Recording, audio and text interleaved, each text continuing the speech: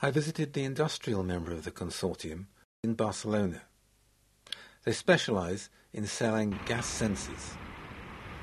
Marc Delgado, Sensotran's chairman, was a little skeptical about nanotube devices when he was first approached.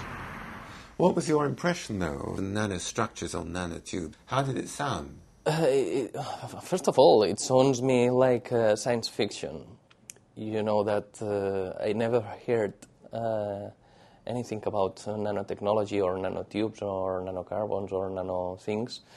And I was impressed on how small can we control the things.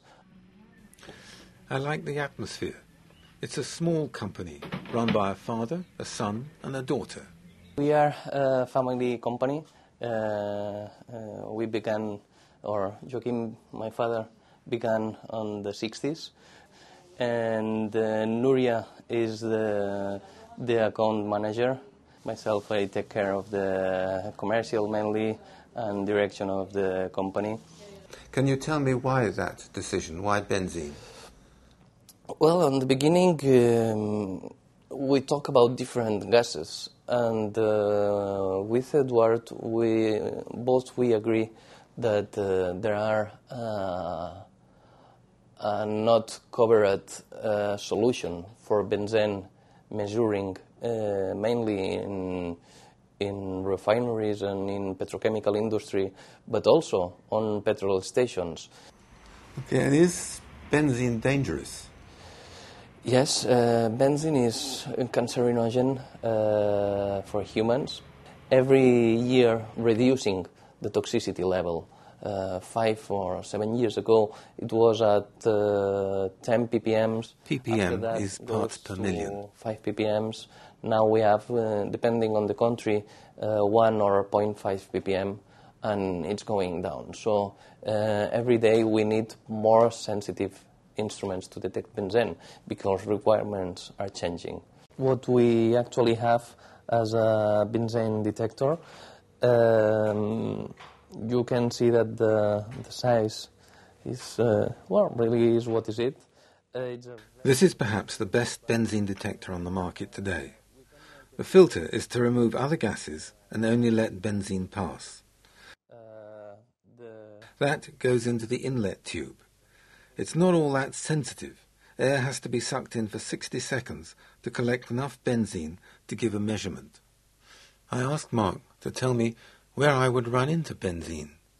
Petrol, you have between 2% to 4% of benzene concentration.